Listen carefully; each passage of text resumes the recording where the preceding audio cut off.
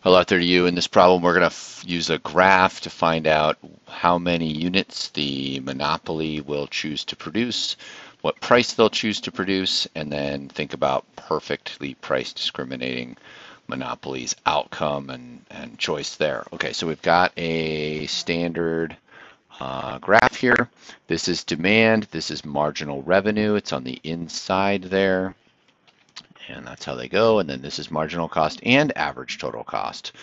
So if the firm is not able to or not allowed to price discriminate, consumer surplus would be what? Okay, so first of all, we have to figure out what the quantity is. So the quantity is going to be produced to where marginal revenue equals marginal cost. I guess that's not the quantity equaling, but that's how we find the quantity. So here's marginal revenue. Follow that to where it hits marginal cost. It hits it right there. So the number of units is going to be 200. They're going to mark up the price up to 25. Okay, and the consumer surplus is the area below the demand curve, but above the price. So it's going to be right here. It'll be this purple triangle right there is the consumer surplus. So that's a difference of 10. It's a difference of 200. So the old consumer surplus would be 10 times 200, which is 2,000. Half of that is 1,000. What are the units? The units are in money. Whatever the money is, we don't know what the money is. Could be rupees, could be dollars, whatever. So 1,000 is the answer to the first one. Now the producer surplus is going to basically be the profit. So it's the area above marginal cost and average total cost below the price. This problem's not asking for that, but the producer surplus can be found right there. So it would be $10 on 200 units. So that's going to be 2,000. Okay, it's not a triangle. It's that whole rectangle right there. That's the producer surplus. And this up here is the consumer surplus.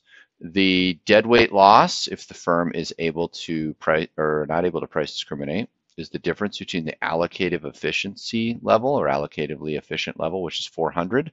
That would be the competitive outcome, and the monopoly outcome. So and then it's that value of that. So it's that triangle right there. We do a lot of triangles in intro micro classes. So here it's 10, 200. So the initial deadweight loss would be 1/2 10 times 200. Again, it would be 1,000.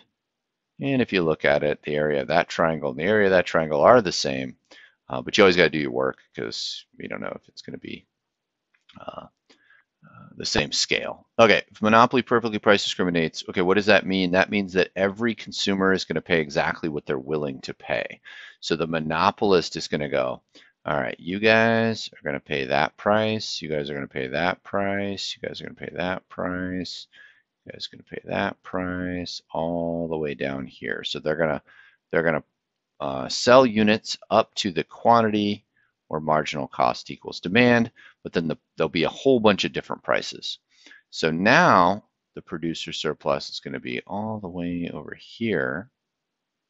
And if you notice, there is no consumer surplus because that green triangle is now producer surplus. So the consumer surplus falls to 0. The deadweight loss is also 0 because that quantity is the same as the competitive quantity where marginal cost equals demand. And then the producer surplus here, they're going to capture the whole thing. So it's a big triangle, 15 up to 35, which is 20, times 400. And that's 8,000 is 4,000. Okay. And that's consistent if you add the deadweight loss plus the consumer surplus from the original part of the problem plus the producer surplus. Producer surplus takes the whole thing. There you go. That's how to figure it out on a graph.